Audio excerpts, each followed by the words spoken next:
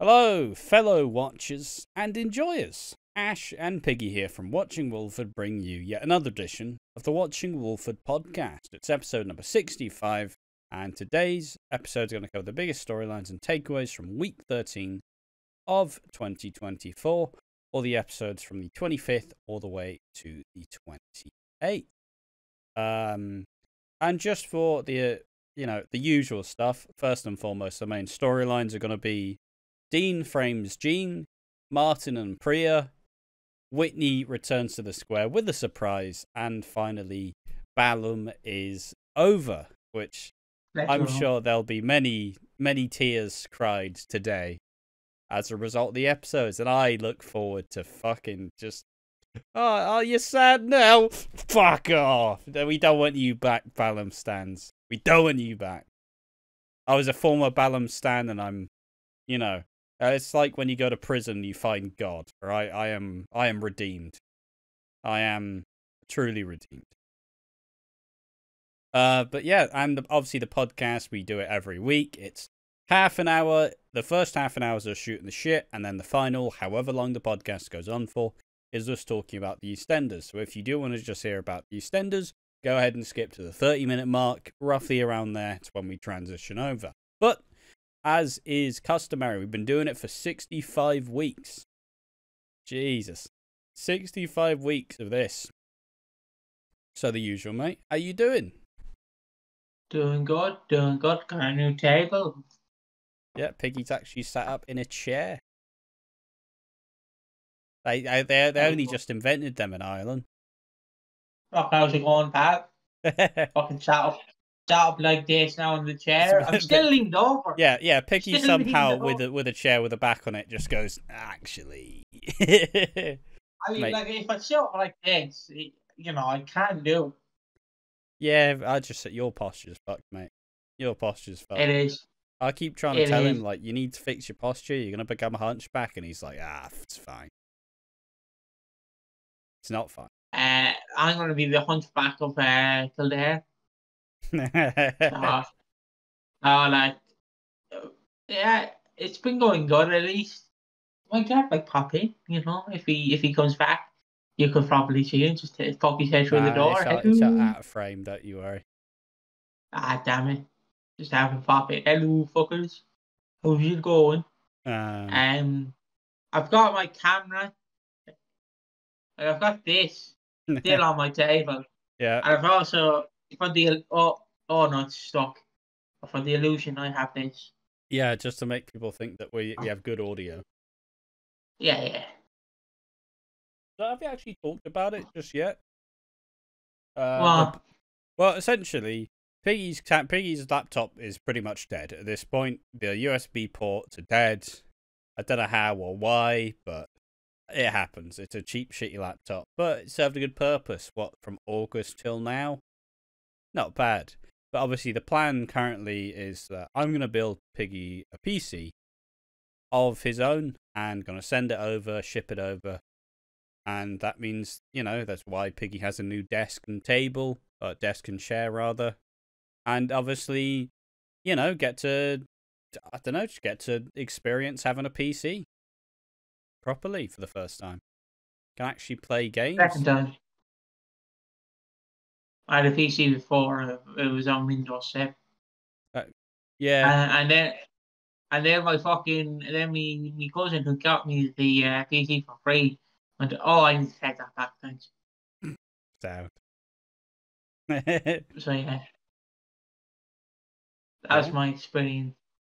I'm doing good, by the way. Just, it was fun bringing this desk over because, you have my father. I used to go, so come on, you fat fuck, come on, lift it.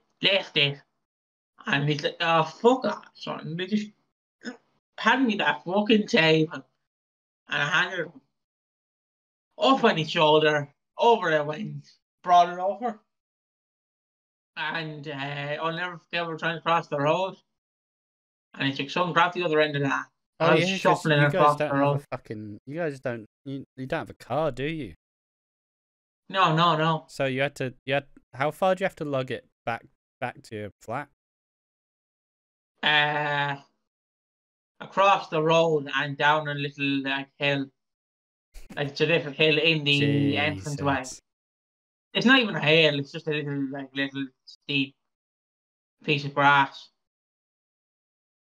That still sounds. Yeah, but I bet you were barely holding it though. You're like, I can't hold it. I was trying to hold it, honestly.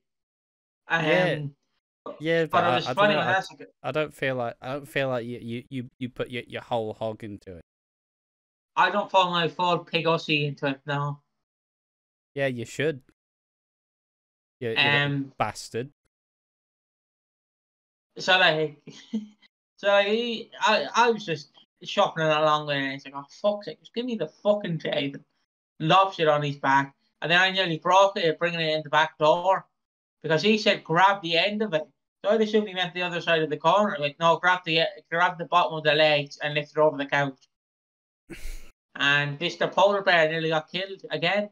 His legs got blown off again. Yeah, leave a little. As someone who had to lift a lot of shit in my previous line of work, I'd be fucking furious.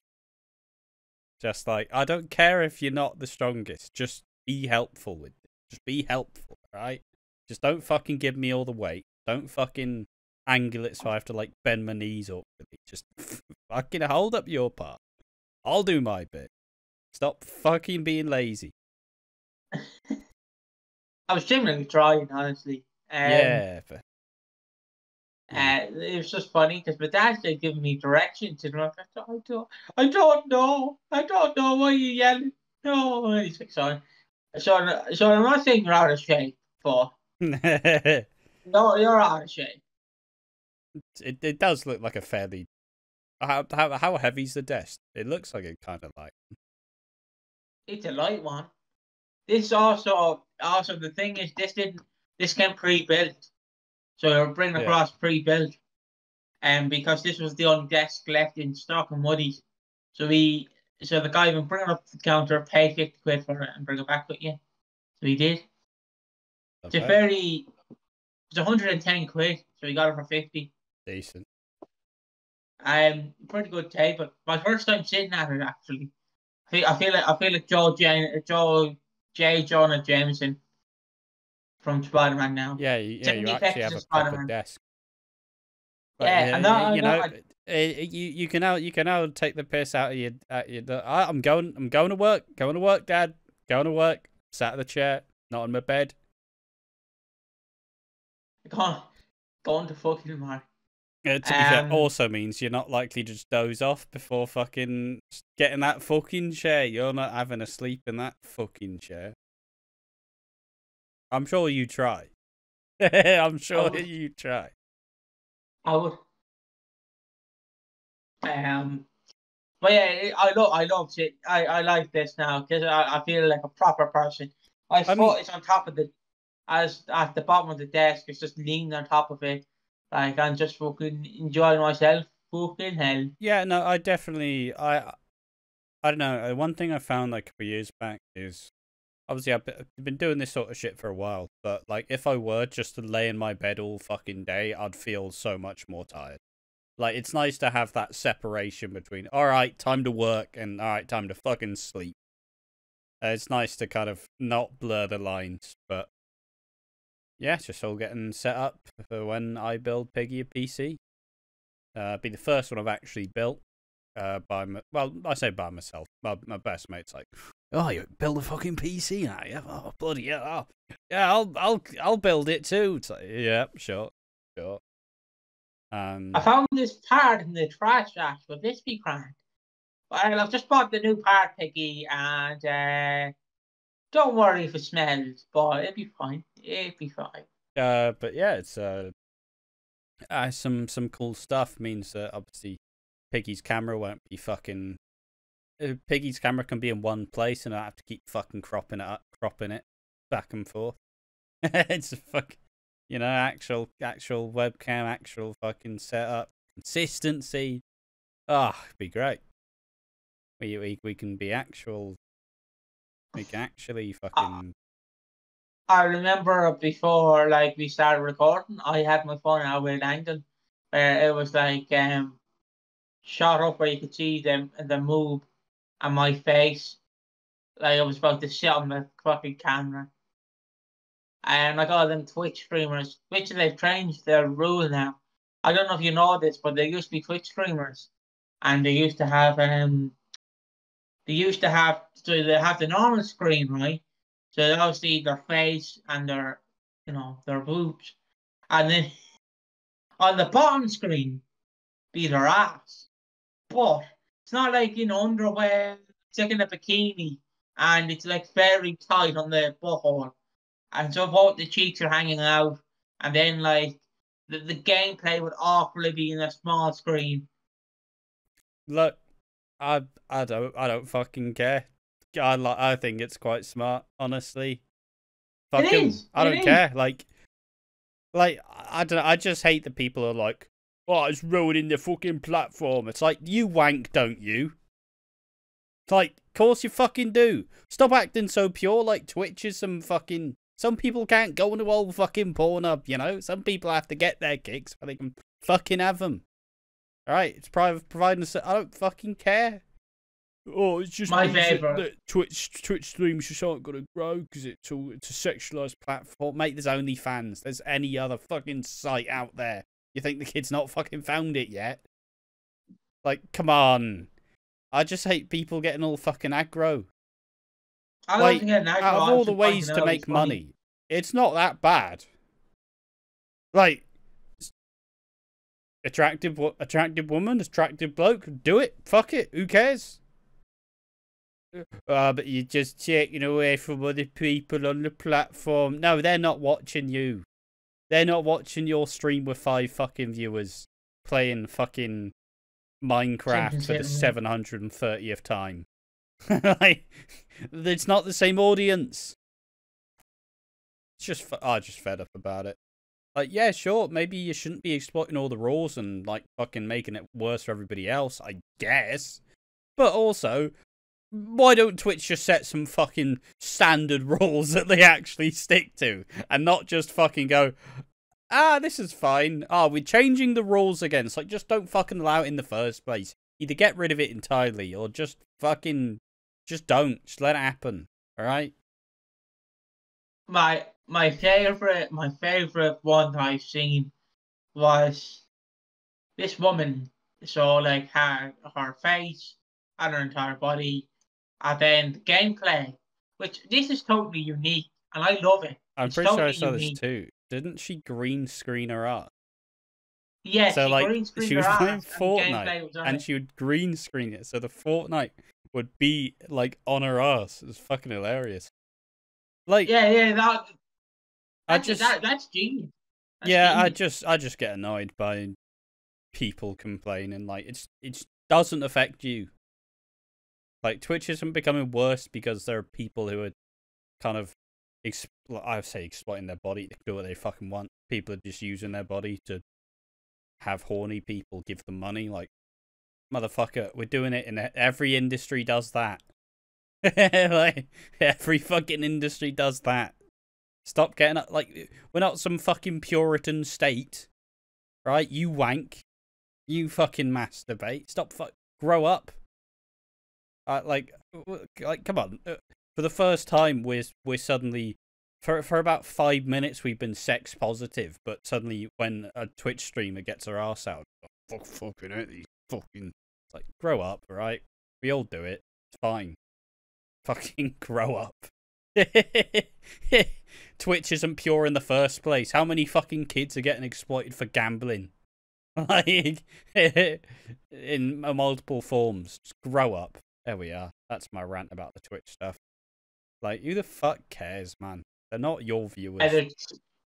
They're changing the rules, sadly, which are like, come on, Twitch. I want you to be more outlaw. But they'll just fucking.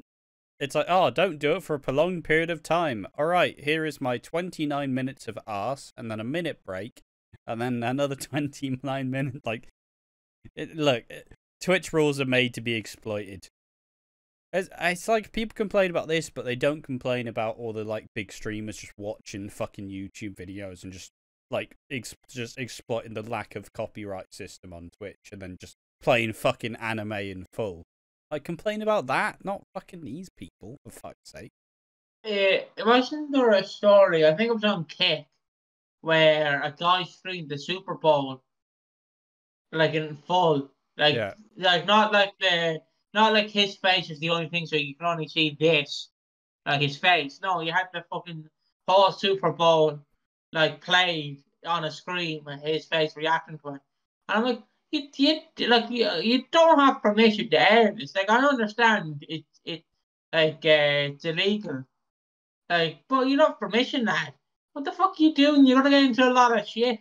It's like one of my favorites is Paige, or Soraya, she's now known as, and the British wrestler. Got a movie about her, and where she got banned on Twitch because she played the Dumb and Dumber in full.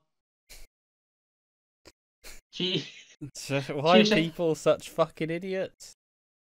Just stop, guys, being stupid. She said, come on, guys, let's watch Dumb and Dumber. And I go, you fucking idiot. Yeah, it's just rules are made to be broken, I guess. But then again, the English phrases typically do it and then apologise later. You know? It's my bad. Never do it again. Does it in about 3 fucking days after. Ask me how my week's been so I can go on my tangent. How's your week been, mate? I'm glad you asked. No, it's been alright, honestly. It's I think I realised that the week off was actually a really good idea. Like, I think it's done a lot of good in terms of feeling a bit more refreshed and not kind of, because the last couple of podcasts it's been like, it's been like fucking 7 billion weeks in a row. How's your week been? I've just been surviving, mate. Like, no, it's been good, honestly. It's been a nice little week. Obviously, this is the week before your visit, so the next podcast will be in person. We announced the Q&A, and obviously when the fan fiction will be done. There's a big week of EastEnders next week. There's a lot of cool stuff going on. We've been getting some slightly questionable comments on the Q&A, because the one thing I do laugh at is some of the questions like, how did you meet? What stuff do you do?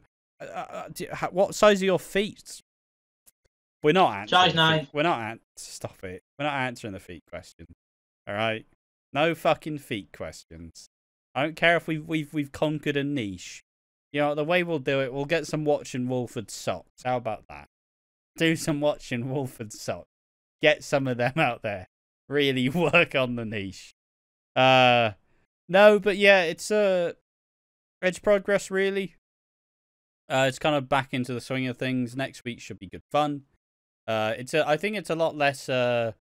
Obviously, when we did it in November, it was a lot more like, okay, we need to get all this fucking Christmas stuff done. But this approach is just a bit more like, fuck it, just have some fun, just chill out. We'll probably will spend most of the days recording a shit ton of videos, but we're not having to pad out Christmas. I'll say that much. We'll probably just do a bunch of stuff for one more match. We'll probably do a bunch of stuff for this channel. Maybe do like a tier list in person as well. But who the fuck knows, honestly. So I'm looking forward to it. I think we're moving towards a pretty good direction, honestly. I think one thing's been fun. It's been fun to be able to cover more Hollyoaks. Obviously, this month's been a lot more Hollyoaks based, simply because, there's been a lot of news about Hollyoaks, so it's been fun to cover. I thought about trying to do like a weekly thing with Hollyoaks, but I don't really know how far that'll go, because I kind of like Hollyoaks as just I haven't watched it in 2 weeks. Time to watch fucking 12 episodes now. I finally finished Breaking Bad. Finally, Netflix kicked me off whilst I was halfway through the movie. It's just like, you finished the whole series, great, and the movie, or you have 30 minutes left. And I obviously went, fuck, it's like 1:30, I gotta go to bed. I tried to set it up in the bed. Netflix has finished. I'm like, for fuck's sake. So I pulled it up on my phone. And I've finished it. I've finished the series. Yeah, it took me about 2-3 weeks. Breaking Bad, pretty fucking good. Very good show, very enjoyable. Don't think I'll ever watch it again because the pacing and the characters kind of rapidly progress at such a rate where you look at some of the characters in season 1 and you look at them in season 5 and you're like, holy shit. How are you the same person? But no, really good, really good. Yesterday was a lovely little day as I was watching Breaking Bad. It was raining outside.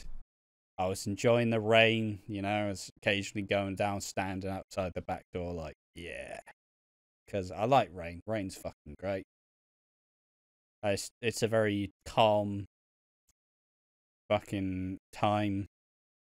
I was also setting up another podcast and one more match, which is usually Piggy's thing. Usually Piggy's like, we could do another fucking project. All right, what is it? What if we do insert wrestling promotion? No.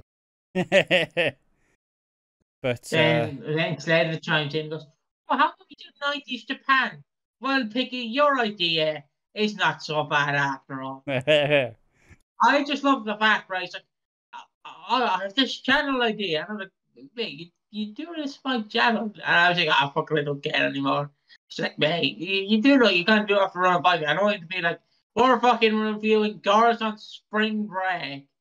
Woohoo! And I'm like, what? And I get a better advice, like, you could do Nitro. And they went, no. No.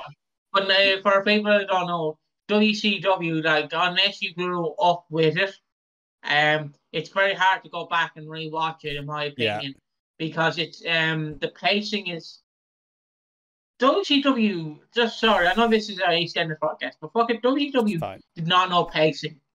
They had no fucking clue, because you'd be watching Nitro, right? So you're sitting down, it's 1999, you know, a 3-hour show. Let's go. I'm a big WCW fan. Was it actually 3 hours? Hulk Hogan promo. Then a cruiserweight match. Then a slow match. Oh, it's hour 2. You know what time it is, Ash? Hulk Hogan promo. And then another slow match. And then a backstage segment that leads to nothing. That leads to a match. And it's David Flair. And then, hour 3. You guessed it, lads. Who is it? It's Hulk Hogan. And then like the main event goes for about 5 minutes and it ends in a DQ or a running. And you're like, I watched 3 hours, mate. I watched 3 hours. Wait, was it actually 3 hours? Nitro used to be 2 hours at the start, and then Ted Turner went, guys, actually, you know, you know, can we change to 3?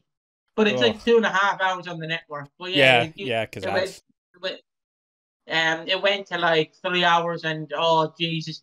So I don't know if they do it in the later years WCW, but like when they first went to 3 hours, so say like Rey Mysterio was fighting like Juice Thunder Liger in hour 2. The kickoff hour or going into hour 2. In hour 2, all you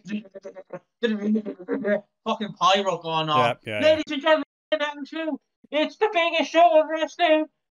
Yeah. There's fucking pyro going on. Yeah, I like how the second he starts like big league and just like, what you want to do videos on my channel, my fucking channel? I started it and then it died and the person who made it fucked off and then you know, technically the only thing you do is do the titles. It's a power struggle. It's a power struggle. Yeah. My channel as well. But like I do love it because you think I'm the host of everything. But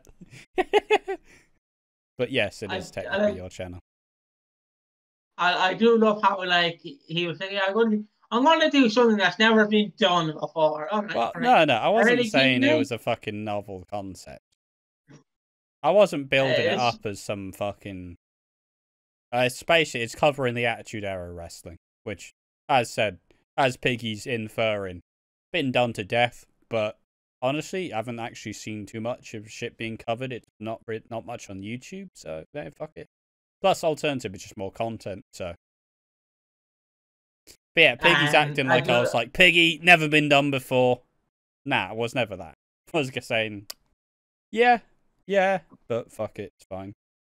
Gotta I just start think you could somewhere. do Nitro. And then they went, no, No, not Nitro. no. Because I just know that you're going to get Then he so went like, annoyed. yeah, I've done some though. And it's like, yeah, I fucking hated it. It's like, yeah, okay, great. I'm not fucking doing that. Kind of nonsense you fucking And talking about. like, I know you're going to enjoy Nitro, and then you get to the main event, Lex Luger versus Hulk Hogan, then it ends in a DQ because of the NWO. And you're like, oh, fuck's sake, I love shit wrestling. Oh, fucking come on. Yeah, But like, I like shit wrestling, but I don't like boring wrestling. it's just, sorry, I know this is EastEnders jam, but I just want to say, fucking, this, it, the one problem you will find pretty early on in the Attitude Era is it's a lot of filler, and Yeah. like unless you're looking directly for wrestling in Well, WWE, it's the idea that the pay-per-views are kind of second, and like the actual like main shows are like fucking car crash, fucking work. yeah, exactly. So it's like, but like the problem is it was Vince Russo basically, because Vince Russo is a fucking mentalist of a booker, and I never liked him. My there was something in early TNA that I love, where he called, there was this group, and I forget what they were called, and their acronym was SEX, a sports extremist, like a sports entertainment extremist, I believe is what they were called. So you shorten it and it's sex. And you know that's very funny because it means sex. And you know what sex is. And it's like, oh, Russo, you're fucking like 32, mate. Come on. Come on, mate. Come on. Because you have to imagine him in a room with like all the bookers, like, guys. You won't believe this idea I have. Oh, all right, Russo, you did book the Attitude Era and kill WCW. Come on. What's this idea? Sports entertainment extremist. Lex. Isn't that fucking funny? And like, No, it's not. fuck Yes, it. it is. It's fine. Yeah, no, solid. But yeah, that's generally what's been going on with us. We probably could elaborate for a bit more, but I think that's you know, the EastEnders fans will be crying a bit about the wrestling talk, but it's part of what we do, so you know. But yeah, I think I don't know. It's kind of wild. It's been interesting to see how we both kind of, you know, we've reached a point where we feel like we're doing a good enough. We'd be doing a pretty good job here. You know, we got a good output here, so now we can kind of look to like put some other stuff in some other areas. Like, you know, we've been wanting to do some different shit. It's not like the EastEnders will always come first. Like, this channel will always come first. It's the most successful. It's the kind of, I don't know, it's a part of the like pride and joy that we've gotten this far and we've like had this set of community. But obviously it's kind of about testing ourselves and seeing what we can actually fucking do. But also it's still pretty, we are, I will say, in comparison to early January, we are taking it a bit more chill though. Like, you know, we don't need to fucking put piss and blood into it. We can just put a bit of fucking elbow grease. The only time we will do Walford on Tap, I feel like, is for fairly big weeks. We're not doing it next week. I don't care. We're already watching wrestling, you know. But like, definitely it will be back around November, December. Oh, we'll do it for Christmas again. Yeah. We'll do it for Christmas again because the money is great. Yeah, the views are great at Christmas, but throughout the year, it's probably just not worth. Honestly, like, it's just. Would you rather a bunch of slightly more interesting 10-minute videos, but a shit podcast, or just a good podcast and none of those videos? Like, I just think it all gets a bit too fucking samey. But yeah, like, Walford on Tap, good idea. But if it's the only thing you do, I'm sure it's better. But well, we're doing a bit more than that anyways, so. But yeah, that's a pretty good place to cull it, really. I think it's just overarchingly overarchingly, just overwhelmingly positive in my opinion. I think we're at a pretty good point. Looking forward to next week. It'll be good fun. I also, hold on, I don't know if it'll show, but I also shaved my head. Well, shave the side of your head. Yeah. See? You're off camera there. No. The fuck? What? No, I don't know. Just go in the middle and fucking turn your head. Not the side the hair's on. Oh, fuck. Sit back. Sit back normally. There we are. Just turn your head slightly. Just do like fucking this. There we are. You can see the sides. The sides are shaved. It was like early. I was trying to explain the concept of framing to Piggy, as Piggy just like the way Piggy's sat is he's sat here, and usually when framing you want to sit in the middle. So I'm like, all right, Piggy, you're here. Okay, now move the camera so you can be in the middle. It's like no, fuck this. I fucking swerved. It's like it's when you want small movements. When you want small movements, you just have to fucking. It's a small movement. Wait, no, just fucking put it back, man. Just fucking put it back. Like I quite literally, like I'm like in a jungle with fucking lions, and she said, "Do not touch the lion's head; it's gonna bite you." And I'm like, "Near lion, fuck, he bit me." Well, why'd he bite me? I told you. But I all right, told you. We've had our slot. It's probably the most fun half an hour we've had for a while, just full of conversation. So yeah, the week off was good. But let's actually get into the EastEnders. So the main storylines we're going to cover, and I'll repeat it again because it has been a half an hour. First and foremost, Dean frames Jean. Martin and Priya date. Whitney returns to the square with a surprise, and finally Ben's exit. But there's a little sub-story to start with, as it's been kind of revving up slightly. Denzel screams at Yolande. Not much else to say, but Denzel obviously continuing his like obsession with working out and not being a coward or pathetic because of that fight he had like a month ago where Yolande ate shit. It's just fucking ooh. Poor woman. But you know, Yolande essentially sits him down. I think it's because he yells at her. He calls her like a stupid old bitch or something. Just like, come on, mate. She's trying to help raise you. Like, everybody else is gone. She's trying to do her best, man. But obviously he doesn't see that. Honestly, I know it's not funny. Do you know what I was expecting? Oh, when he called her a stupid old bitch, I was fucking expecting a fucking oh,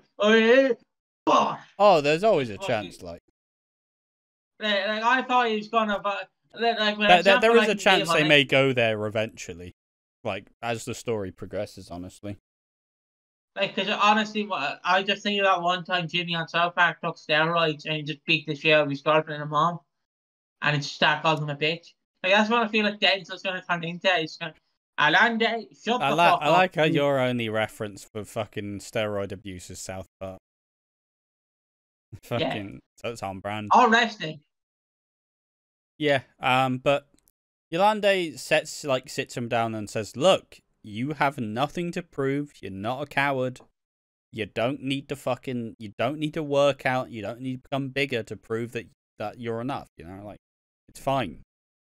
But Denzel, and I say that his package of the fucking steroids has arrived, but Yolande's taken it because obviously he fucking screamed at her. But Denzel needs Yolande to be distracted so he can steal the steroids. He gets Nugget to help him out with it, and Cat catches him, and it causes more problems.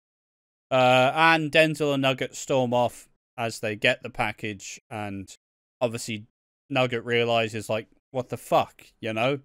These are steroids. Like, that's not... come on, man. That's not, like, something's wrong here. You shouldn't be doing that. And he screams at him. George Knight kind of I'd say breaks it up. Nugget walks off. But, like, I found it funny that people were joking that he's already had some pre-roid rage. Like, he's not even on the juice yet. And he's already screaming at everyone, which is quite funny. I just want... You know one of my favourite Nash segments is fucking one where he yells to Sanjay Dutt, going, "You're on the juice." I want George Knight to do that to fucking "You're on the juice, brother. You're on the juice." And he's like, "I'm not." But yeah, it's just the progression of this storyline as Denzel's found himself more and more isolated because, you know, he's desperate to try and prove himself that he's worth something. So, you know, interesting stuff, done well. Like, no one's favourite storyline, but an interesting one to see nonetheless. All right, next up, probably the one that made people most upset this week was obviously Dean framing Gene. Because he tried, basically, Dean quickly gets Jade out of hospital, which surprises Gene. And even further when kind of Jade reveals that, yeah, I'm not the one doing the medication. You know, it's not me. I've not been doing it.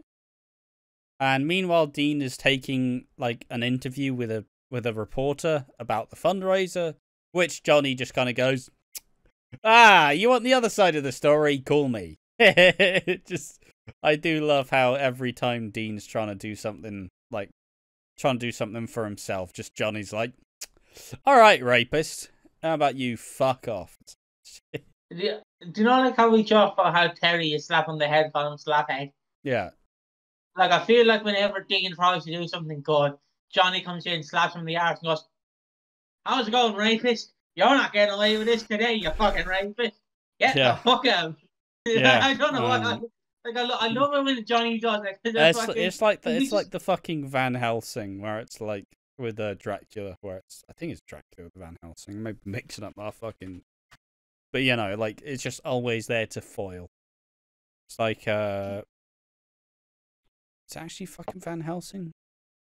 No, Frankenstein, Van Helsing. There we go. My bad. I mixed up my fucking references. But, point being, it's that, like, it is the Michael Myers to, like, fucking Sam Loomis, where it's like, "Oh, Michael, you doing stuff, are you? Well, I'm fucking here, and you're not getting away with this shit." It's great.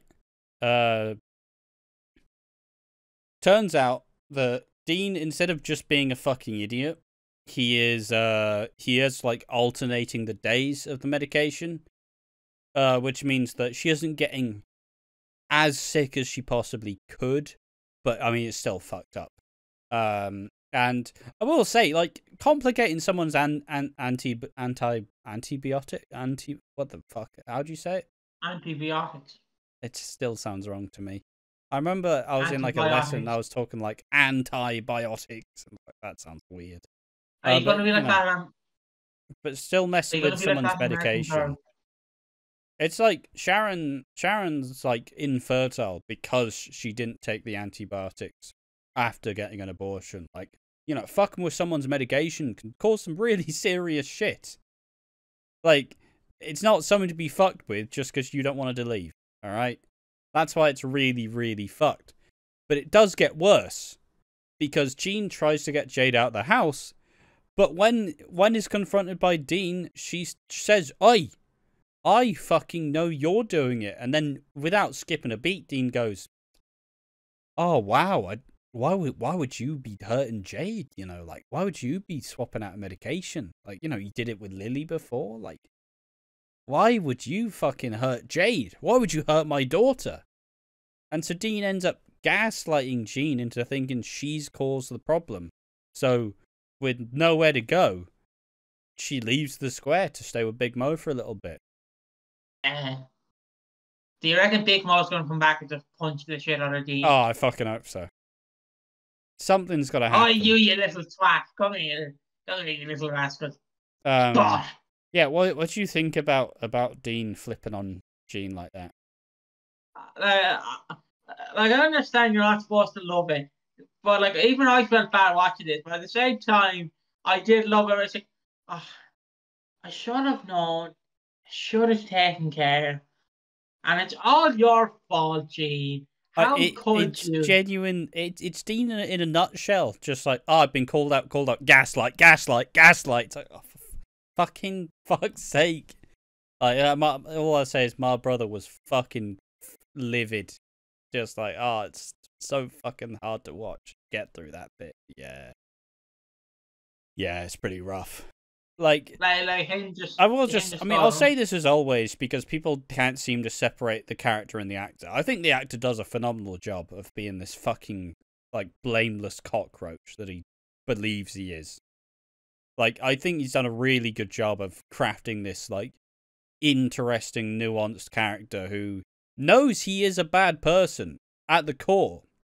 But it's easier to say, like, oh, you know, all this bad stuff's happening to me. It's not my fault. Like, I think it's the only way he's kind of learnt to live with what he's done is by just being like, not my fault. Happened to me. But I do see people calling like Matt D'Angelo. I see him like, oh, he's such a shit actor. It's like, nah, homie, he's fucking great. I still love Matt D'Angelo on the fucking Day in a Life. Right, it's like, hi, I'm EastEnders. Welcome to Matt D'Angelo. And he's just playing up to the camera, right? He's like screaming at the people who's like, oh, don't call me before one. I'm like, oh, Jesus. Oh. Because he's so great at playing into that, which I love. My favorite bit of that is where he's like, oh, I can't find Dean. And it's just, oh, so full of clothes. I'm like, yeah, I'm not wearing any of these today. I'm wearing this actually. Nah. I really, for a Day in a Life, I really want to see Phil Mitchell. I really want to see Steve McFadden. Just Steve, welcome to a Day in a Life. Phil Mitchell. It's Steve McFadden here. First to get a coffee. Yeah. I don't know why. I'd love it. Would be good fun. Alright, so yeah, like it's been pretty rough to watch, but like I said, the one thing that makes me feel good is knowing Shirley will be back at some point. I also look forward to seeing Big Mo back because I saw a compilation that someone made of like all the funny Big Mo moments. I'm like, you know what? You're not all bad. Saw it a while ago. I think I retweeted it on the Watching Walford Twitter because it was funny. I love Big Mo. I'll never get sick of her. It's always the fact that she's like, it's just the fact she's so lovely. And you want to give her a hug and have a pint with her. Yeah, exactly. But you know what I mean? It's just she feels like she plays the character, like the character is herself, basically. Like she is that character outside the set. It's just so funny how people make these compilations too well. Like it's kind of absurd. I also like it's just funny because like a bit how has Big Mo lasted? Like it's definitely her charisma that made her last. Oh yeah, for sure. Like she does everything she needs to do well. Exactly. Like she people may sleep on Big Mo, but she may not be iconic, but she is an EastEnders legend. Like, how can I describe it? If she was played by anyone else, she would have been axed years ago, in my opinion. Yeah. But because the actress plays her so well, and you generally believe that she could exist in this world, makes it all the better. Like her selling weed, it was fucking brilliant. Her just selling the ganji. Like I was like, oh, if Big Mo was my dealer, I'd fucking giggle. I'd giggle. Yeah, but all right. I mean, that's what we're looking forward to, I guess. But moving on, let's talk about. Hold on here. Just imagine her like trying to be like all like modern, like, yo, homie, I got the stuff, you know, G. Just wearing a hat sideways, like, you know, big gold chain. I don't know why it has money to me. I don't know why she's dressing like a pimp. She's only selling weed. Dealers don't actually dress like dealers, usually. It's normal people. Spoken as the biggest fucking drug dealer I know. Me. She's a fucking cane and everything that she uses walking around with. But yeah, all right. Let's move on to the next section. Martin and Priya date again. Fucking hell, what's that? Ooh, you fucking. I had to shut up. Oh, all right. Making faces at the camera. Don't know why you're sitting up or staring fucking dead-eyed with a camera, you little nonce. Oh yeah. Oh, that's. Alright, sorry, yeah. Sorry. But yeah, so the week starts off as Martin backs up Priya when Avani bunks off school. She cuts a fucking hole through the sleeve, and I guess you could say the plan had some holes in it. As way terrible. I was gonna have something more interesting, but that's the best I had. Priya obviously sees right through it. Ravi sees this go down, and it piques his interest, and he seems jealous. Or at least Avani thinks that he's jealous. And so Avani tries to set up Priya and Ravi.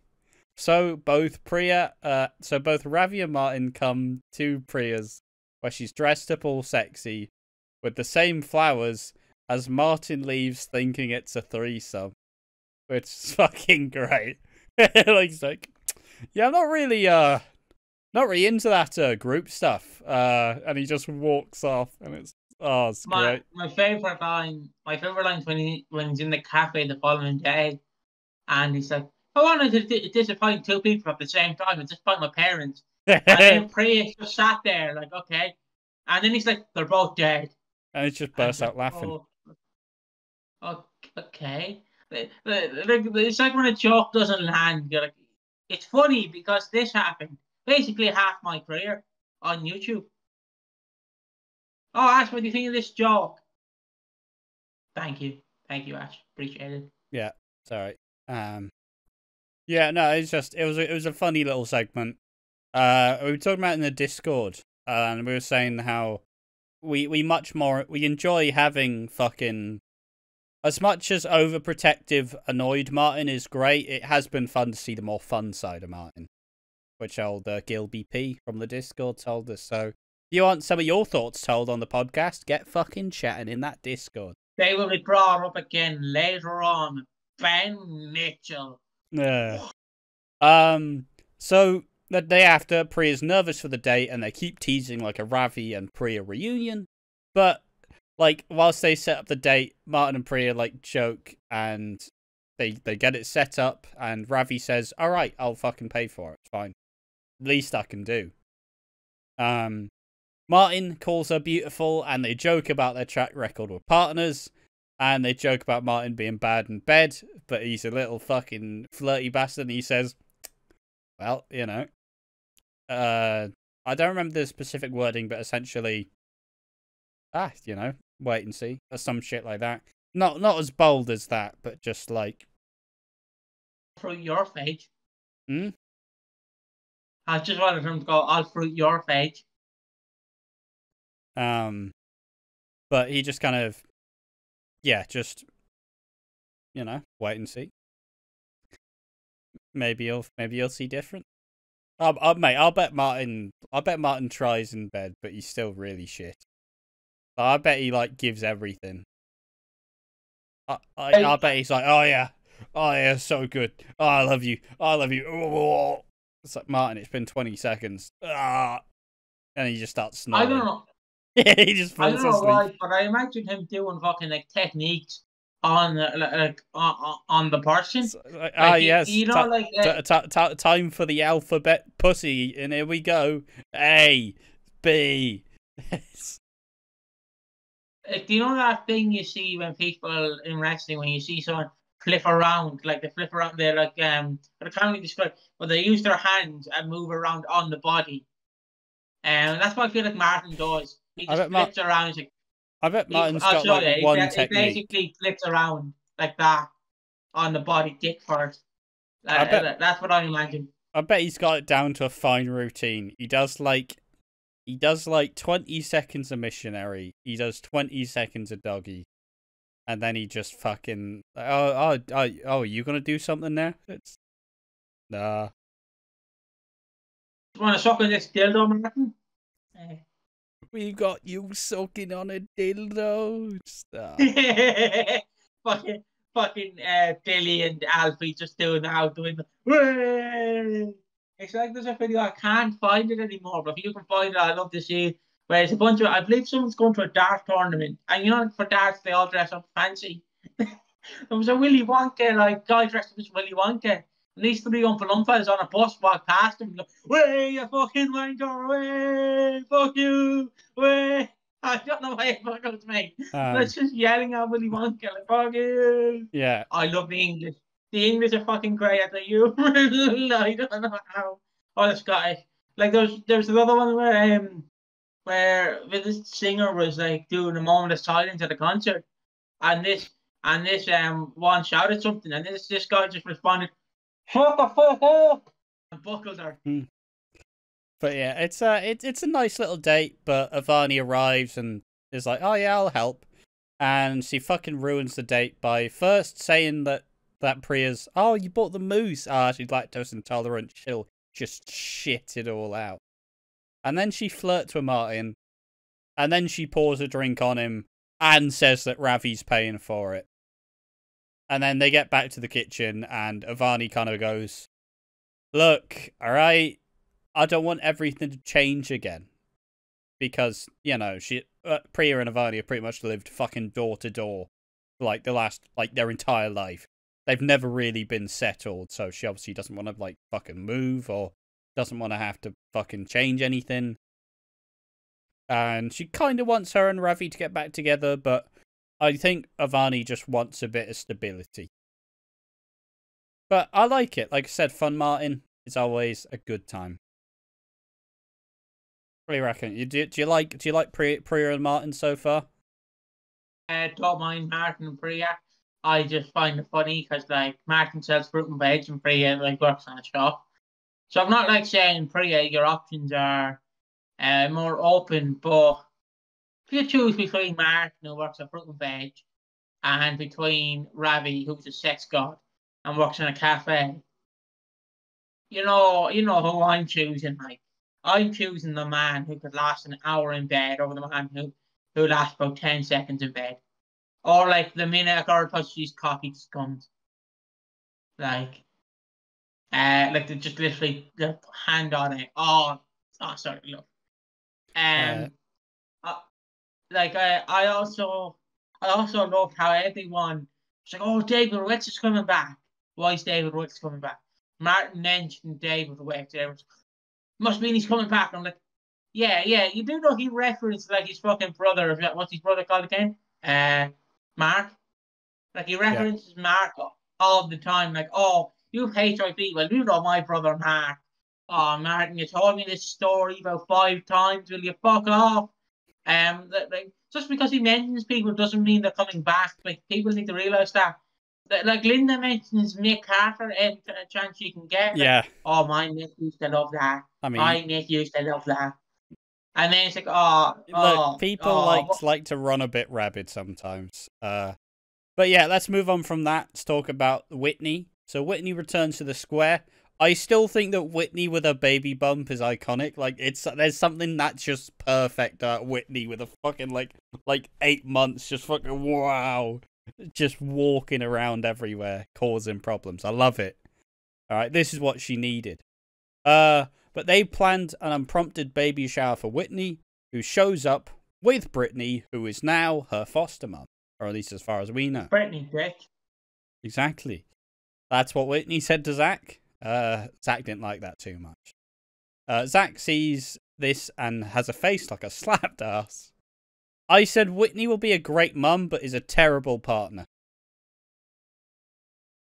I'm not saying it's like getting a dog without asking the other partner, is it okay to get a dog?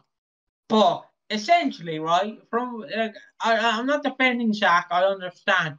But from his perspective, Whitney's literally gone, right, hold on, this will help.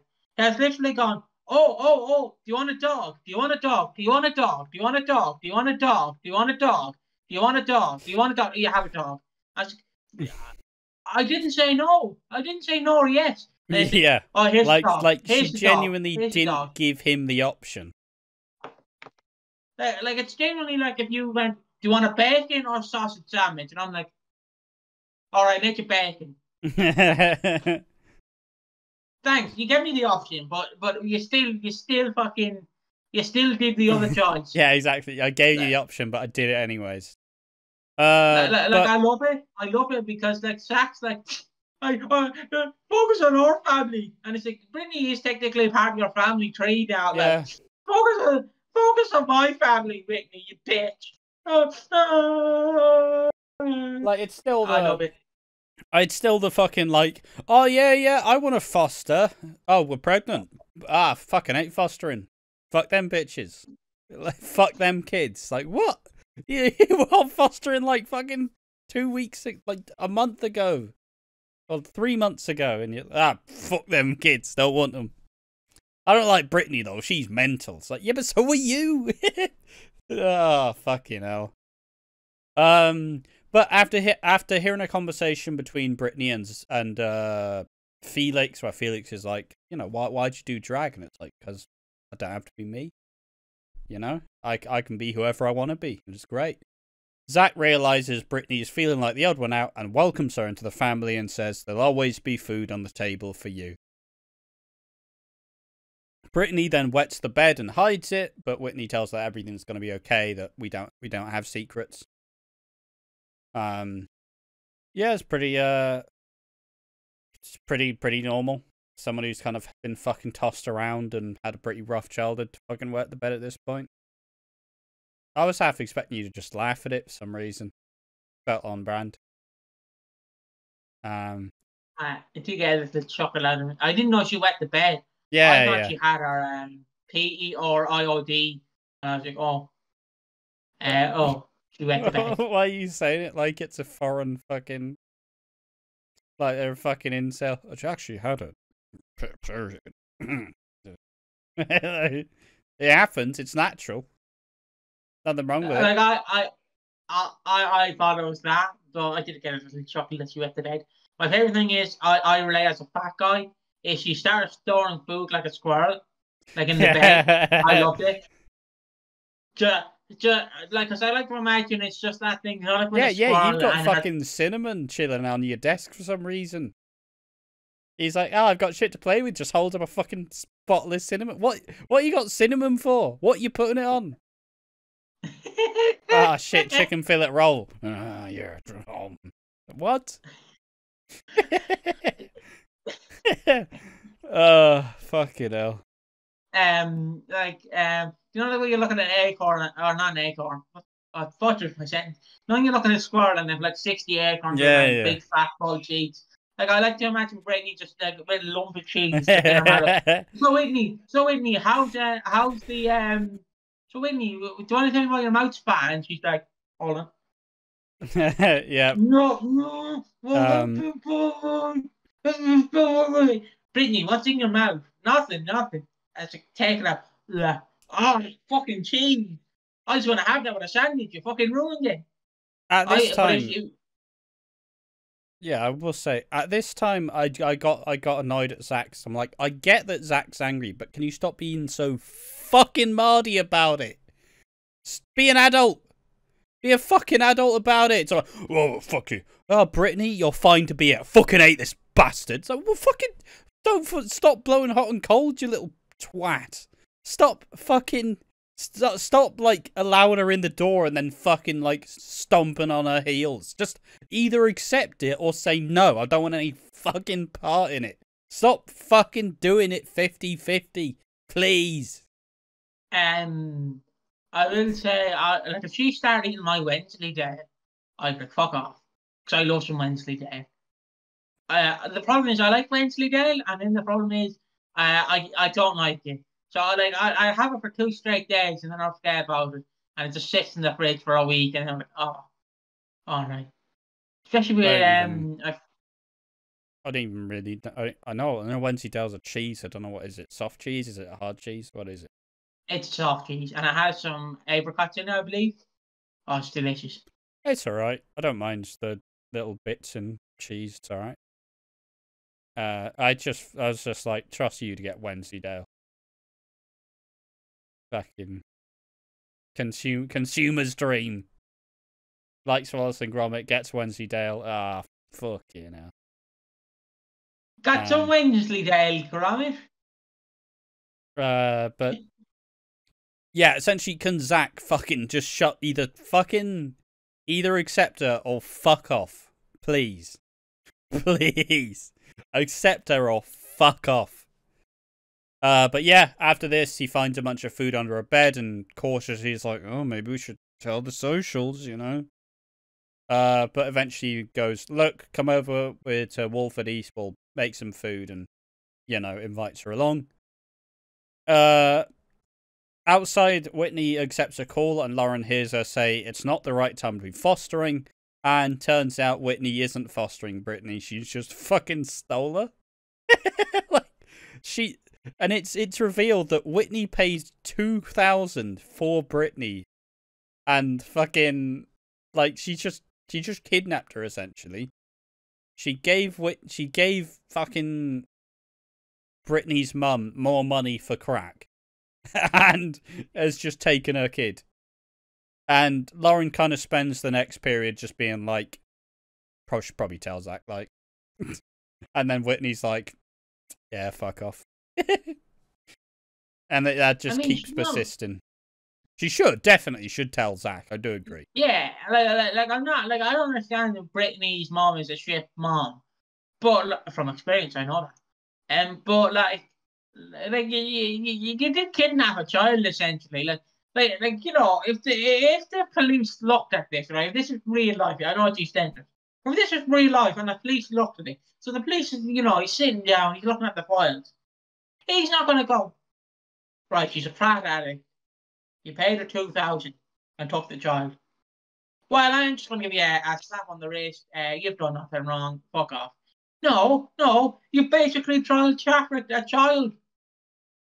How could, like Whitney? Yeah, like Whitney. What the fuck? I said earlier, Whitney seems like she'll be a great mum, but is a terrible partner. Just to reiterate that bit. But yeah, do you have anything else to say on that stuff? I think we've wrapped it quite well. I love Zach. Like, I love Zach now accepting Brittany. Like, yeah, Whitney, you and that other bitch, we're having lasagna. Tell that other bitch, does she like cheese? It's like, Zach, Jesus, calm down. You know, that other, like a racist when a black guy's in the room. It's like, tell that other fella, would he like some cheese? And it's like, you could just call him Dave or Charlie, whatever his name is. You know? No, that fella. You know, I've no problem with black people, but you know that fella, like, just tell him. Obviously, fellas were replaced with the N-word, and they say the N-word constantly, and then they go up to the black guy's face, and the black guy just decks him. That's how I feel with Zach, where it's like, tell that other person. I'm like, it's Zach. I understand you child trafficked the child, but like, you could accept her. Like. Yeah, I do feel like how this storyline might go is he'll finally accept her, and when he accepts her, child services will step in and be like, well, you want No, I honestly think that Whitney will just leave before it. I think Zach won't be able to look past the fact that, you know, it's illegal, and he'll try get a set up, but she'll just leave and be like, fine, fuck you. We don't want the same things. I can't let that happen, but if you can, we're not supposed to be together. Fuck you, we're leaving. And then they go live with Bianca and Milton Keynes. Or some, maybe not with Bianca in the same spot. Maybe they'll move. Like, maybe not right next to where her actual mum is. But yeah, I like Brittany. I like Whit. Zach can fuck right off right now. He has a reason to be upset, but can you just be consistent with it? I do love it. I do love how on it. Sorry, but I just want to say, like, I hope to get more scenes where Zach's just annoyed. Cause I love him being annoyed. Cause he's like an incel and they're having sex for the first time. It's my fault, not your fault. I came first. I'm always doing it. Fuck off, leave me alone. It's your fault. What do you mean? They'd be saying it's your fault. Fucking bitch. Yeah, it's your fault. How dare you? How dare you make me come in 1 second? And I was like, that's how I feel about Zach. All right. Yeah, that's enough of that. Let's talk about the Ben stuff. So Ben gets arrested on Callum's birthday. Ben is a terrible husband, doesn't fucking plan anything. And as they're celebrating Callum's birthday, Ben gets arrested over an international warrant. He committed fraud in the US when he was there last year. He fucking stole someone's credit card and used it. Fucking idiot. It's the most Ben Mitchell thing possible. Oh, I've got to go save Lola. Ah, fuck it. This dickhead's credit card. Ah, bloody hell. Guess I'll just take this expensive hotel and this fucking business class flight back to the UK. Ah, it's fine. Fucking idiot. What's wrong with him? The most Ben Mitchell way to get yourself arrested ever. Yeah, and at the end of the episode, Richie tells them, look, it's credit card fraud and it's stacked heavily against him. Ben asks Phil for a massive favour, which is Lexi and Jay going to see him, where he admits that he did it, and she gives him the old, I'm not angry, I'm disappointed in you. Classic. Loved it. Classic. Loved it. And Phil and Jay have to convince Callum to go. Phil has a heart-to-heart with Callum and reminds Callum, like, look at how much you've helped him over the years, you know? Accepting his trauma, and generally Phil knowing, like, why the worst parts of, like, essentially going, look, all the worst parts of Ben come from me. And I was like, yes, you fucking prick. It's all fucking you. You're the problem, Phil. And yeah, I also, like, wrote as a former Ben Mitchell stan, I am happy that they're accepting the worst parts of Ben. Like, they're actually addressing it. They're not just saying, Ben's fine. Lol. He's not, though, is he? Fucking prick. And just when you think it's all okay, Phil has some passports waiting. Kathy realizes something's up and sees Phil packing Lexi's stuff, as they were going to plan on Ben and Lexi fleeing the country. But Richie tells Callum and Jay he's a flight risk, he's not coming home. Callum then yells at Ben for trying to be the main character and making Lola about himself. Again, more catharsis, because, yeah, fuck you, Ben. You do try to be the main character. It was really nice to see Callum be like, essentially be like, I fucking hate you sometimes. Because you just can't help yourself. And it's really, really fucking cool. It was like, you know, it was the most catharsis we were going to get over Ben's exit, considering, well, it's been pretty rushed and it's not really had as much time as it probably could have. One thing I find funny is fucking someone on Twitter fucking took the piss by saying Ben commits a crime, asks Phil to kidnap Lexi for a life on the run. Phil ruthlessly gaslights Callum, who doesn't even want to see Ben. Lexi disowns Ben. Billy calls him stupid. Jay is sympathetic and takes Lexi to see Ben. And then they joke that the Ben stands are like, I fucking hate Jay, the little fucking bastard. Fuck Jay. Jay's the problem. It's like, come on. Jay's actually trying to help Ben. Just briefly want to talk on this, if you don't mind. What is your thought on Stan? Like, are you a fan of Stan? Hold on, let me just wrap through the final bits of this, as we're nearly at the end. Then we'll kind of go through the Ballum talk. But yeah, so Callum kind of yells at Ben and even calls out Ben for pitying himself, which I was like, yes, finally, Ben actually trying to take some fucking accountability for his actions. No, I was trying to save Lola. He's like, no, you were trying to save you. So yeah, fuck you, Ben. And Callum genuinely says, look, if you love me, if you love Lexi, you will plead guilty and get an easier, like a shorter sentence. And Ben says he will. And Ben tells Callum to live and be free, and he doesn't want him waiting on him. But shortly after, they kind of come back and reminds him, like, look, I do love you, all right? We do love you. I don't know if I'll ever love you like I've loved anybody else, you know? Like, all the emotional stuff, and just saying, like, look, all right, just, I do love you, and I'll never forget you, but you know, it's not like we can't live like this. So Ballum is officially over, and this was indeed Ben Mitchell's final episode on the show. For now, it's the end of the 5-year-long Max Bowden reign as the character. And yeah, where do we want to start with it? Do we want to start with a Stan conversation? Yeah. I don't mind Stans as a former Ben Mitchell Stan. I think it's an interesting way to get into a character and get into a show. But I feel like if you are a genuine soap fan, at some point you get over just shipping two characters, in my opinion. Like, if you do genuinely love soap, at some point you go from being a fucking stan, and then you get over it, you get past it, and then you start to actually enjoy the show for everything else. I think the stans who just love two characters, unnecessary, don't need them. Like,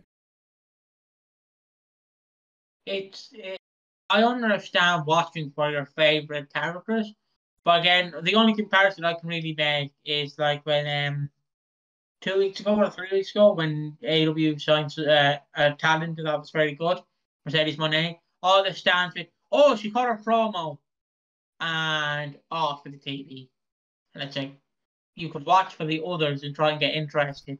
I understand. It's how I feel like stands are. It's like, oh, Callum and Ben aren't in this scene. Fast forward, fast forward. Oh, they're in it now.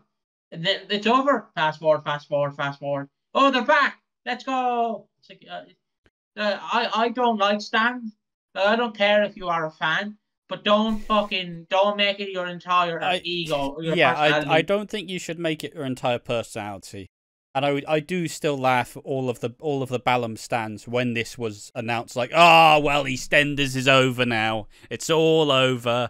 It's fucking wrap it up. You've taken away the most important part of the show. It's like, it's the only important to you and your set group of stands. And like, stands aren't all bad because, you know, you do get some cool stuff. You get cool like compilations. You get cool like videos about them, like set to music. You get cool tributes. And, you know, it's like, I don't hate stands as a whole. I think it's maybe not healthy, but I think it's when it goes beyond where every waking moment is like spent about being like, yes. Like, I can't lie, I do find the people who wait for the spoilers just to see like a picture of your favorite characters like holding hands, and you're like, oh yes. It's like, what? Come on. There should be something else here. This feels a bit weird now. It's just, I don't really know how to feel about stan culture as a whole, because there is some like alright people, but then you get the fucking very obsessed and stalkery type of stands. You're like, take it off. I understand no one's going to fucking Max Bowden's house and stalking him to see Callum or whoever plays Callum. Like, no one's stalking him. But I just don't like stands because I feel like it's a very weird genre. Like, again, you have your favorite characters. I don't mind. Like, mine is Terry, Dean, Theo, you know, Mo. I follow them on Instagram? Yes, on the Watching Walford account, where it's strictly just for EastEnders. Yeah. On my personal Instagram account, I'm not following them because if I want to see how an actor is doing, I'll just follow their socials. And if they post, they post. If they don't, they don't. I'm not spending every waking moment thinking about Big Mo. Well, maybe some days, you know, I can't wait for Big Mo to come back.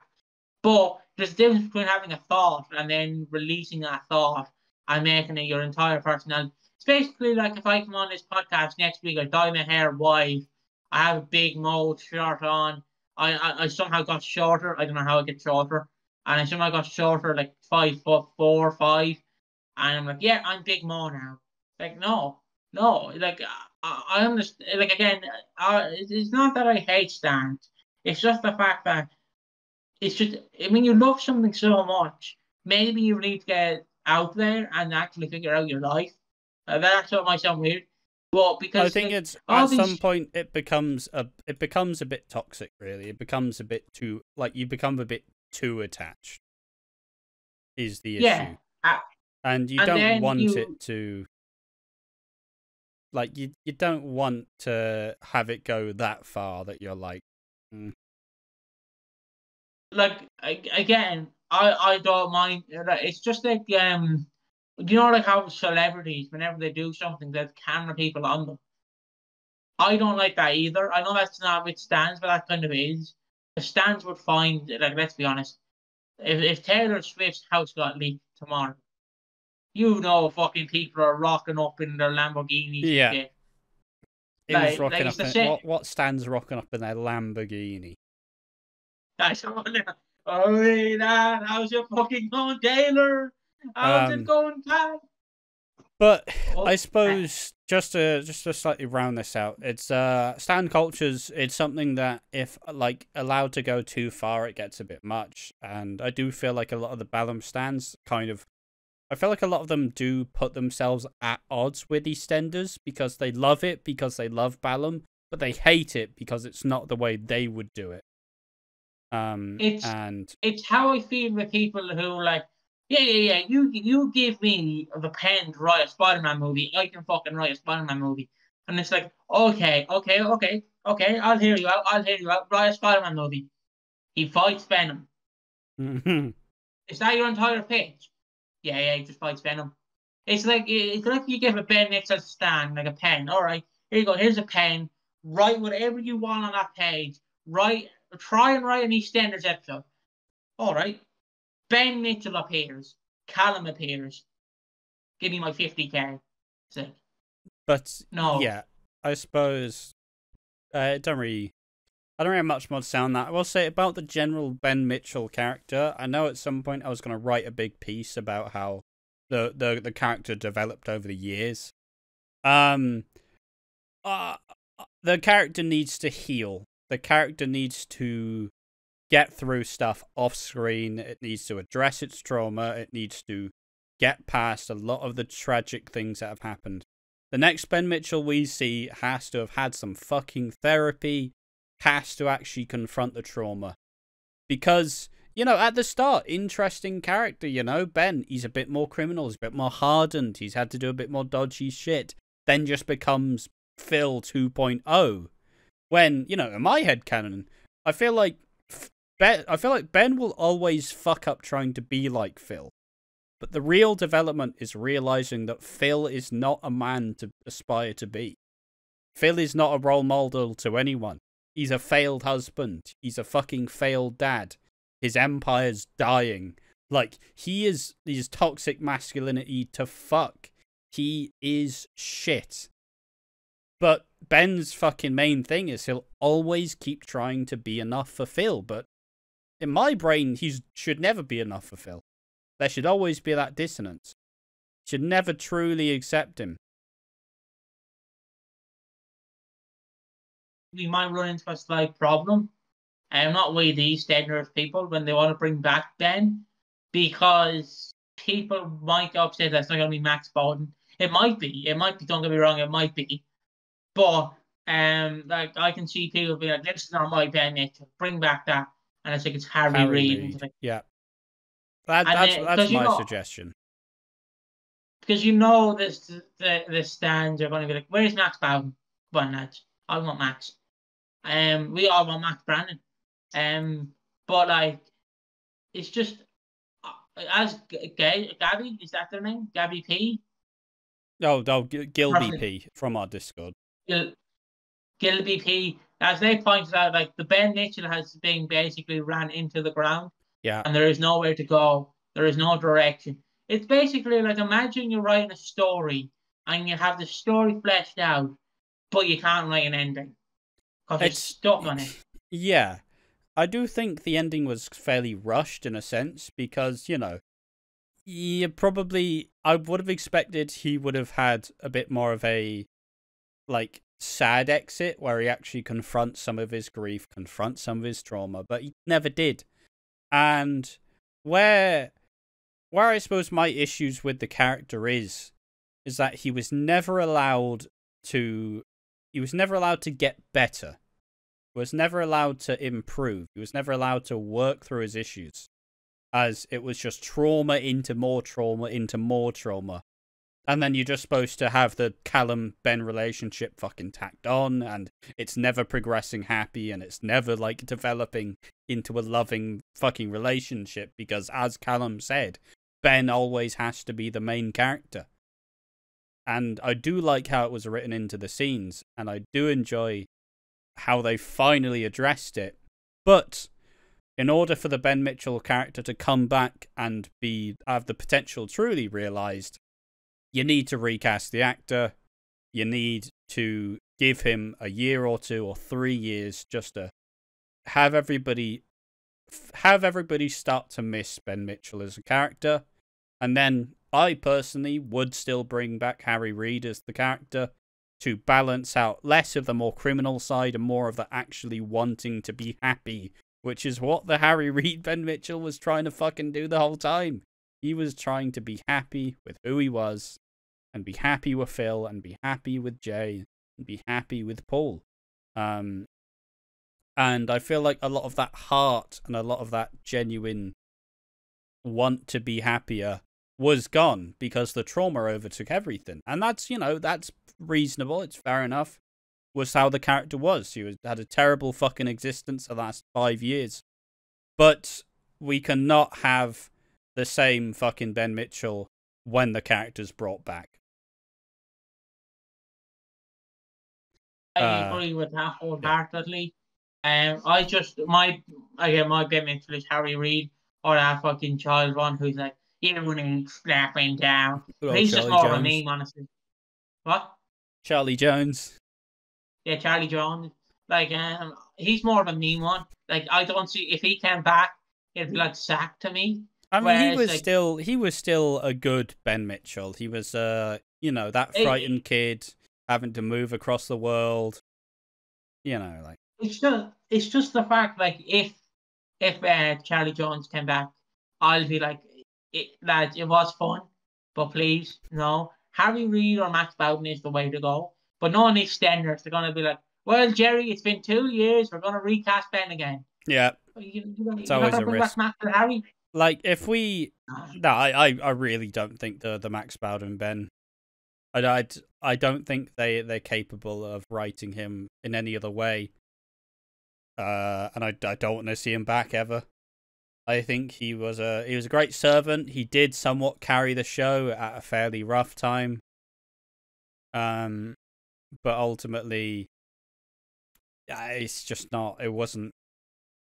Like I said, the amount of damage it's done to the character is pretty unforgivable, in my opinion.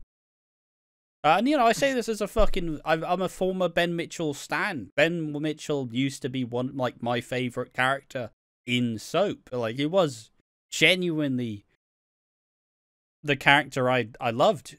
But the main issue is this Ben Mitchell doesn't reflect any of the previous ones. Like, he doesn't look like Ben Mitchell, he doesn't act like Ben Mitchell, and he's constantly trying to one-up. He's somehow trying to one-up Phil in just being shit. But yeah, it's just, like I said, I was going to do this, I was going to write, like, this big script talking about Ben and, like, how the character progressed and what made that Ben Mitchell work. And ultimately, this Ben Mitchell fails in all of the criteria. And I don't think it's an issue with the actor necessarily, but I think the direction was just fucking garbage.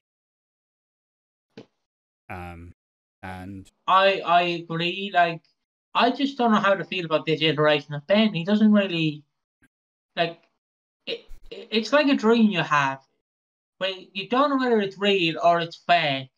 And you wake up and you're sat at the end of the bed and you're like, is that real? Was it fake?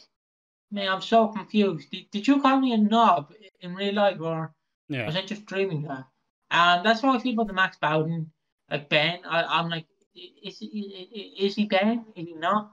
It's hard to tell, because sometimes he's a Ben, and sometimes he's not Ben. Yeah, I could easily suggest that this Ben Mitchell could have genuinely been a distant relative of Phil's. Like, you could have brought him in as, like, a friend of the family. And you could have him at odds with Ben Mitchell, as he is the character that wants this to fucking... Like, he is the character who wants to be what Phil loves. And you could have had him at odds with the Ben Mitchell. But no, you made it Ben Mitchell. And it just didn't reflect... Just didn't reflect it, in my opinion, unfortunately. I think I've kind of run this topic ragged at this point. Is there any other angle to take this discussion? It's just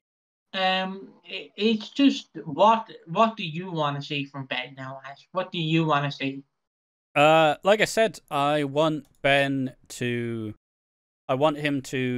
address the trauma, or I want the writers to address the trauma that he's been through. I want him to have gone through a lot of therapy. Obviously, I'm not like fucking downplaying like the amount of trauma that he has suffered, because it's a lot of fucking trauma, right? I have to work on it a lot to even get past it. But I want him to be able to put his past in the past, and I want him to be able to realize that he doesn't need to be the focus of everything. I want him to emotionally mature. I want him to develop into a better person, and I want the characters to keep fucking... Like I said, it's kind of like the Sam Mitchell thing, where I don't feel like the Ben Mitchell character's been allowed to grow since 2020. Like, I don't feel like the character's been allowed to actually be happy since, like, 2019, when he got married to Callum, you know? I don't feel like they've been allowed... I don't remember when they got married. It's probably, like, 2021, but who the fuck cares? Someone will correct me in the comment section. But it felt like beyond the marriage, he was never happy. And that was the biggest issue, because he was just never allowed to improve. It genuinely felt like they were keeping this fucking... I made this joke on another podcast, but you know when like when the bullies keep that kid around just because that kid's a bit of a fucking melt. He's a bit of a melt, so they just bully him relentlessly. I feel like they just kind of kept the Ben Mitchell and just went, "Oh, Ben, you know what's happening today? Well, Ben, you're getting sexually assaulted. Yeah, great, great. Yeah, that's great. Oh, Ben, and your marriage is gonna struggle, and yeah, it's just like I said, make Ben not the main character, give him some time away, and through time, people will start to miss him, and the stench that came off the Max Bowden Mitchell will eventually fucking fade. I don't know if they retconned it all. It's my phone about to die. Yeah, you can't retcon it all, but I mean, we can simply start to round it out though, as that's it from me. That's all my Ben Mitchell talk. Like I said, a character I used to love, but unfortunately became a character I came to hate, and a character that continued to be unremarkable and constantly boring and shit. And ultimately, yeah. Do you have anything else to say about Ben Mitchell? Oh, fuck. Hold on. There we go. Yeah. No, I've got nothing else to say. All right, so let's do final thoughts of the week. How did you find the week, I guess? I enjoyed the week. It was a pretty good week. It was a good week. I was not happy with Ben Mitchell stuff. Yeah, fair enough. It'd be quite hard to be quite difficult to actually, like, if you don't like the Ben character, it is a bit shit. Unfortunately, I will say. But yeah, I suppose me too. It wasn't the most exciting week either. Like, we had the Gene stuff, we had the Ben stuff. I liked it was a bit more down to earth, but obviously it's the lull before the high of next week, where shit's gonna go down. But it was a decent enough week. I didn't hate it. And I guess it gave me an excuse to finally let out all of my final thoughts about Ben Mitchell, because I'm not going to have to talk about him for fucking ever. Well, probably not for a couple more years, so. Oh, that was therapy, mate. I've been having all these thoughts fucking flying around my head for the last several years. And now we can finally put it to rest. But let's do the awards. Let's start with who needs slapping down. Yeah, fair enough. Ben does need slapping down. I do agree. Or Zach. Or Zach, yeah. No, I'll say Zach, because Zach just, like I said, stop blowing hot and cold. Be consistent, please. Zach's just an amalgamation of Reddit, apparently. They can't make up their fucking minds. Still underrated next. Who do you reckon's underrated? That's. I want to say Yolanda because she was called it on a stupid old bitch, and I understand you're not supposed to laugh at that scene, but it's delivered like like the Sharon Mitchell meme one is like my son is in the sitting room or kitchen eating a biscuit. The way he says it is like you stupid old bitch. And it's like Jesus, he put some oomph into it. Oh yeah. He put some oomph into it. Like I was dying laughing. I was fucking dying because he's just you stupid old bitch. And it's like Jesus.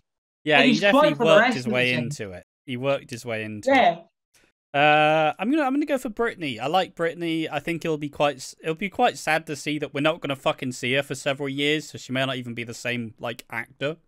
Like we won't even see her for like 5 years or whenever the fuck Whitney comes back. So yeah, it's just kind of one of them things. And finally, for the Keanu Taylor Award of Excellence, the most wooden performance this week.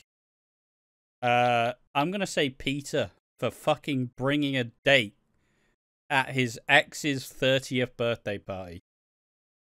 What a fucker! What an absolute bastard! What is he doing that for?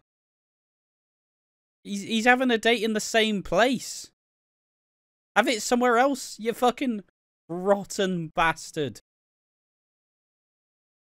Like, who has a date in the same place that your ex's birthday's happening? Come on. Fucking dickhead. Yeah. Did you say who gets the award? For what? The Keanu Taylor award. Oh, the most wooden. Yeah, it's the way that what the fuck's his Denzel says bitch.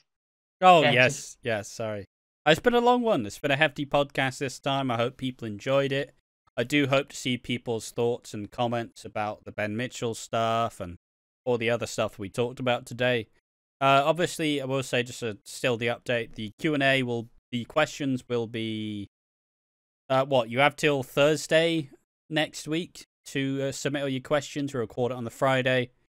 And also, we'll be doing the fan fiction on the Tuesday or the Wednesday when we get in. And so that will all be in person. So if that's the update you're waiting for. And finally, just want to thank everybody for watching the podcast and engaging with us. Thanks to all the people in the Discord who are talking to us about the EastEnders. It's always a good time to get what you people. Watching Walford podcast, episode 65. We thank you for watching and we implore you to join us in the next one.